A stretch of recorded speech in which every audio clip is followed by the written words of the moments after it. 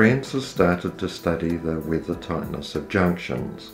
We've been unravelling the physics of water leakage past the important components in junctions, such as the rain screen, flashing up stands and air sealing parts of the joints, in order to understand how they might be improved or adapted to buildings in more extreme conditions. This latest article in Build talks about our progress to date. We're in a laboratory now that's used to study walls. It's used to study the weather tightness of claddings to keep water out in the first place. So this piece of equipment here can saturate a wall with water and apply an air pressure difference to simulate wind pressures.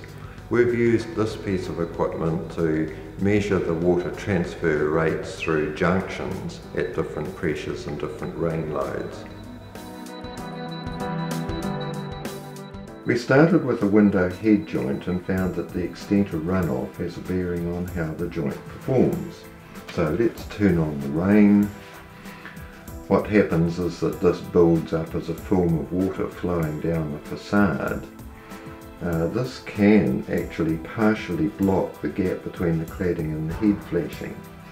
Now, air flows driven through that gap by wind pressures can entrain small droplets and carry these up into the cavity closer. It turns out that these are easily mopped up later on by ventilation drying, but even higher rain loads tend to totally block that opening, allowing the joint to flood.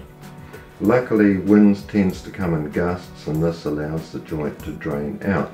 This project has studied the weather tightness of a bunch of joints and how the weather tightness depends on properties of the joint and some of the key dimensions. We've yet to tie this back to rain loads on facades and to climate differences, but you can see where this is heading. It's heading towards demystifying junction design and adding some science in the form of the physics of air and moisture transport.